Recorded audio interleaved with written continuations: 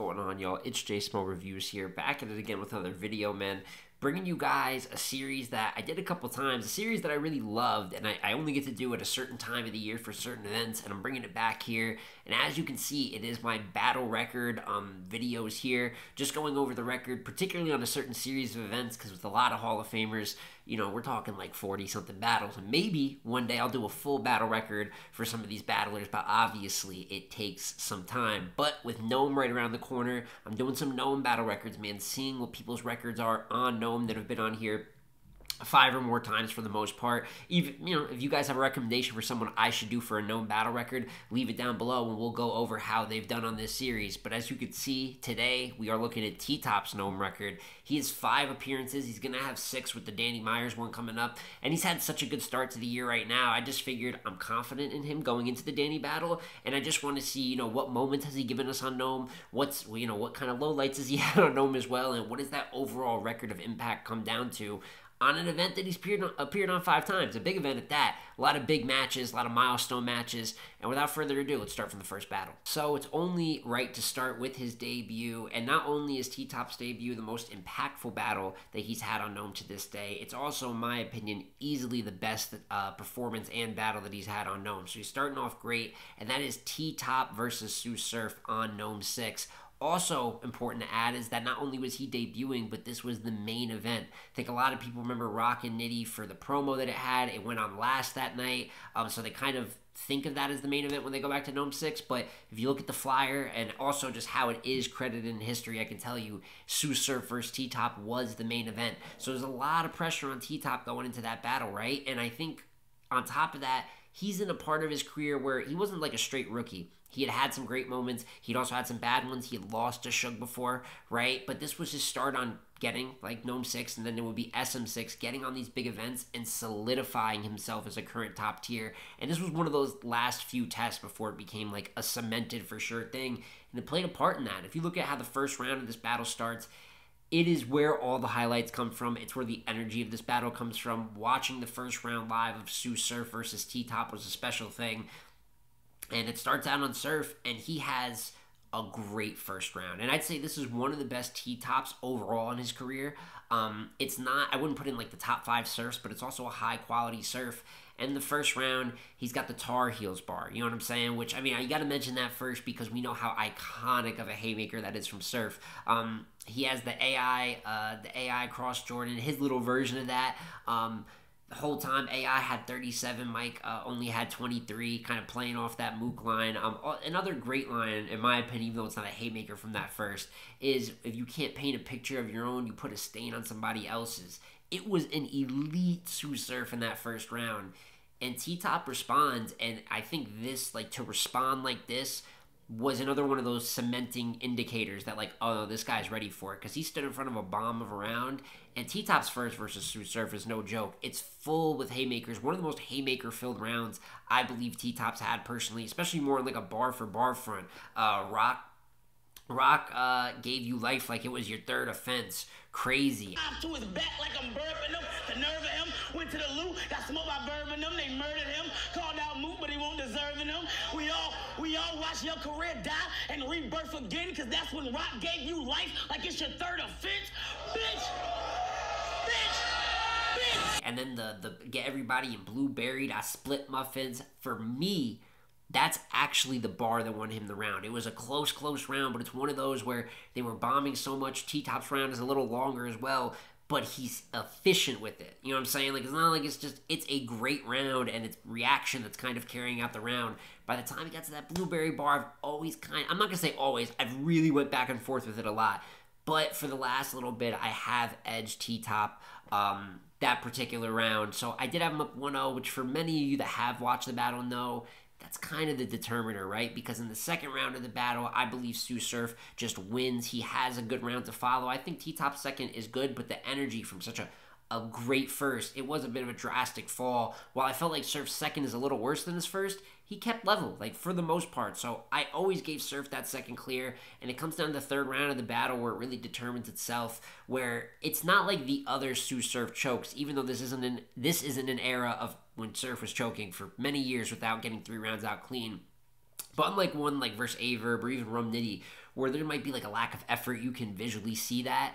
I think he had he was starting off a great third versus TTop, and he has to take the chain off. It's messing with the mic, and he really just gets thrown off. Now, I'm not really saying that. I'm just saying that to give context for real. It's a choke at the end of the day. You lost yourself the round. You can't be doing that. But, you know, kind of luckily for TTop, because he had a cool third, but who knows? But we don't have to know. We don't have to look into that timeline, because Tsu Surf did choke, and TTop does a great job with having that elite, put it in the catalog first round for me to give him that victory. It's been different over the years. Now, a lot of people say even though Surf choked, he still won in the first two. But even if you have Surf winning, you know that first round is very, very, very debatable. But I just personally edge it to T-Top. So debut, main event, all the pressure that goes with that. And I had T-Top winning 2-1 over Tsu Surf to start out at 1-0 on NOME after NOME 6. So after such a great debut on NOME 6, right, what happened with T-Top is what happens with many stars throughout URL history, and like just the logical thing to do. You do great on NOME 6. They give him SM6. He does great on that too versus Av. It's not an SM battle record video, but he did win that battle. And then this is the year they actually had 2 NOMEs in 1 year. I believe 6 and 7 are in the same year. So either way, he was immediately on the next NOME, and that was versus Goodz on NOME 7. So Tsu Surf, Goodz, definitely high up there with the schedule, but he had earned it. He had kept winning. He had been one of the top performers.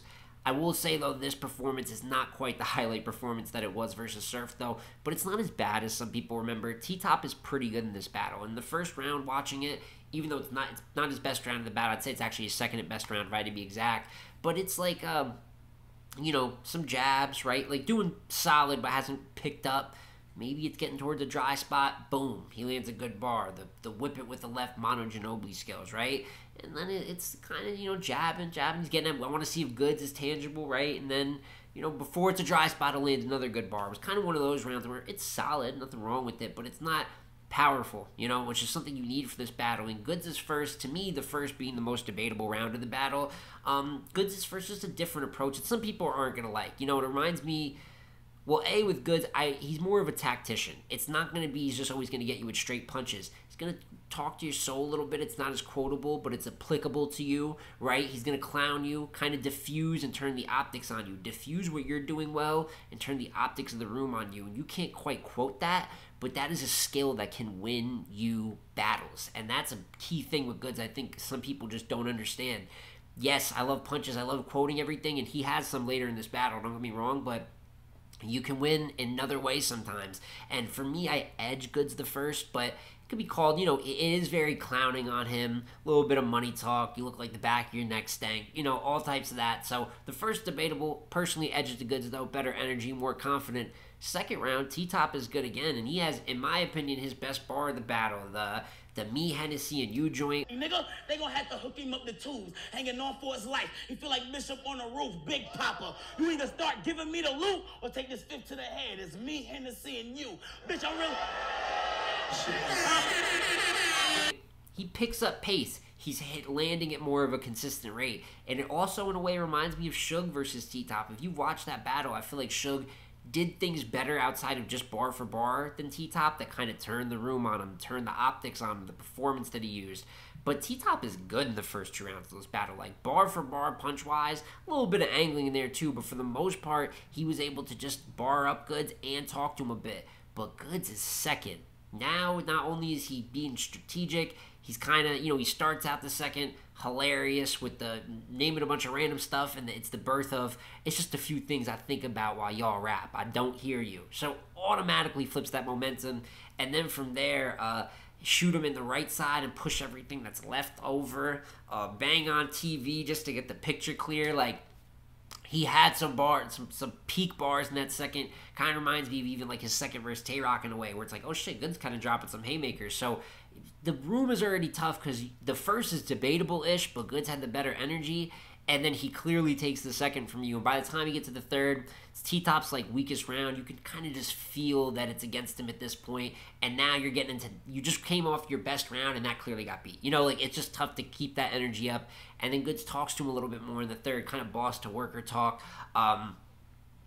You know, I was the boss in the trap while you're over here bagging up. I'm kind of running the operation. You know, in only so many words, it's how I describe it. So really, really good Goodz performance. And for those that, most people are just going to feel how they feel about Goodz either way. But for those that haven't, understood that diffusing factor and what people mean, this is the perfect performance to show that. Because TTop was good in this battle. He was pretty good in the first 2 rounds, like I said. Even really good in the second, but just got out-strategied a bit. So he starts out with that great debut versus Surf. And it's not that he's bad versus Goodz, but at a point earlier in his career, he might have just learned a few lessons and just got caught with an approach that he wasn't quite prepared for. So I have him personally as a gentleman's 30 losing to Goodz, but you could have it, 2-1 with TTop winning the first, and I have him at 1-1 after 2 gnomes. Now we get to gnome 8. So he is on 3 gnomes straight, which just goes to show how much he was being utilized, how much TTop, and to this day he's counted on. There's a reason he's going to be on gnome 14, but this is what some may consider prime TTop in a sense. But it might kind of slow down there when you get to gnome 8 because he does battle again, and it's him versus Ill Will in Houston. And this is where a particular little curse of T-Top's career starts, and that is the man's record in Houston, Texas, or at least his performance rate. And it starts here with Ill Will, which was a grudge match. Based off of the UFF beef, they have called each other out a few times. Ill Will, I think the most recent call out before had been Ill Will calling out T-Top versus Rum Nitty. Calls him out in the 3rd round, freestyling. Very good call out at that. And people had wanted this one for a minute. The competition, the UFF winners, they were supposed to battle before, but they didn't end up doing it.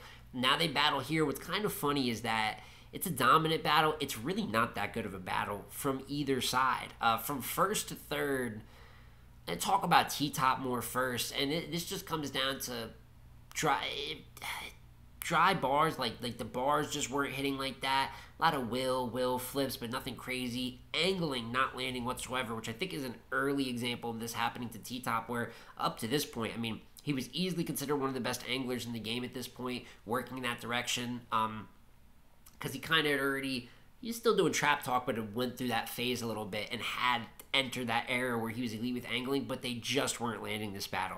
They don't land in the 1st, they don't land in the 2nd, they don't land in the 3rd. And this is the weird thing where sometimes T-Top shows up to Houston and he just can't get it going at all. And on the other side, Ill Will's really not that good in this battle, and he has a crazy moment in the 2nd. The Adrian Bronner in this bitch, right? Have you looking like Adrian Bronner in this bitch? So that moment, I think, is just all people remember from the battle, because people remember it as it is. Ill Will 3-0. It's not good. I rewatched it for this. It's not an enjoyable watch that much from either side, but it's more about just who wasn't worse. And while Ill Will was steady, still had a couple moments, you know what I'm saying? It's a grudge match, and he still brought that aggression, although he wasn't firing all cylinders. It's like T-Top just mismanaged the whole situation. Versus Goodz, it's different. An approach worked against you. You did something good, but matchup-wise, he utilized something. Ill Will was very beatable that night, but it just happened to be one of really the worst nights of T-Top's career, personal performance-wise. So 3 gnomes in, and the competition is crazy. Tsu Surf, Goodz, and Ill Will. All big stage, all no joke. But the Ill Will one up to this point is by far the harshest result. He lost 3-0, really no other way to call it. And now I have him at 1-2 so far on his gnome record. And you thought that might be as bad as it gets. I'm here to tell you it's going to get a little bit worse, because a couple gnomes were taken off, right? He's not on gnome 9, which is an historic gnome, right? I don't think he had a matchup at the time. We saw how stacked that card is. He's not on gnome 10,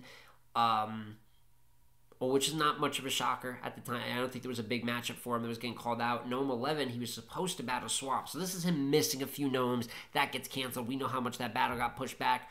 We don't see him again until gnome 12, which is after the COVID gnomes. He'd been on the SM, so it's not like he was benched or anything like that. He just did happen to not be on a few gnomes. And then he gets on gnome 12, returns to the big stages, and he headlines again. How about that? He's got another gnome headliner. He's the main event versus Tay Roc once again in Houston. I actually attended this event live. I was in the front row. I was tired as fuck by the time this battle came on. Houston heat, you know what I'm saying, all up in the summer. We already went through a full night of battles.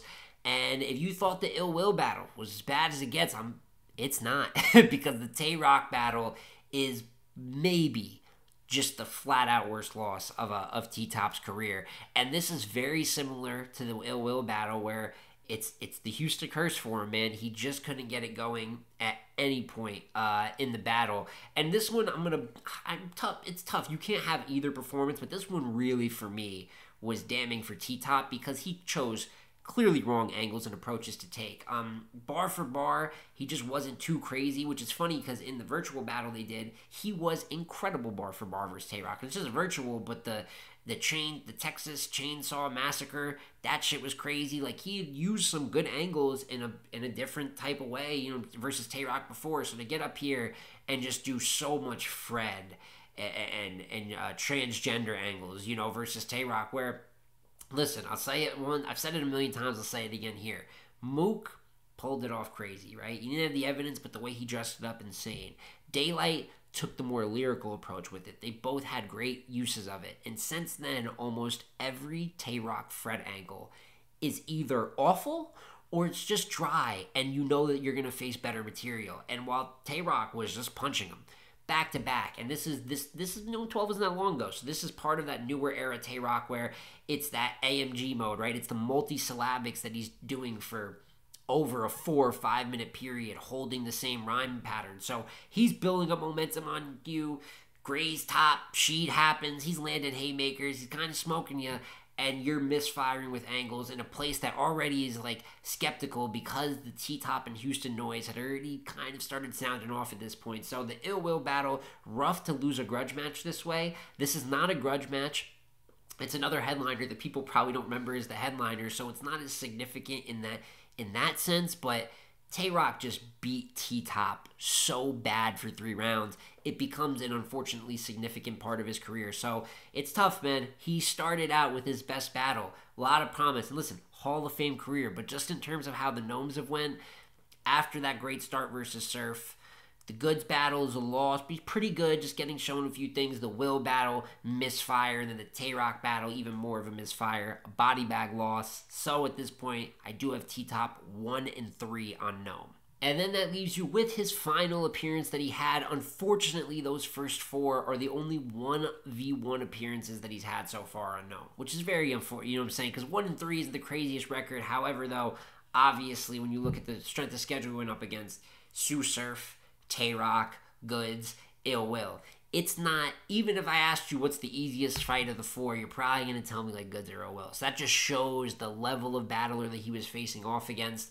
It just so happens that the past 2 Gnomes were in Houston, and it's just a place that hasn't went too good for him. But he did have one more. It was a 2v2 battle, though, on the following NOME after NOME 12. NOME Impact, where him versus and Swamp teamed up to battle Av and Fonz. And going into this battle, they were heavy underdogs. I mean, it wasn't that long ago that it happened, right? And I remember going in myself and many, just having Av and Fonz winning the chemistry they had shown versus Lou and K-Shine in particular. And even though it's a bigger stage, these two come up with the craziest haymakers. You know, Fonz has been ascending, Av's been consistent. Why can't they replicate that on a bigger stage?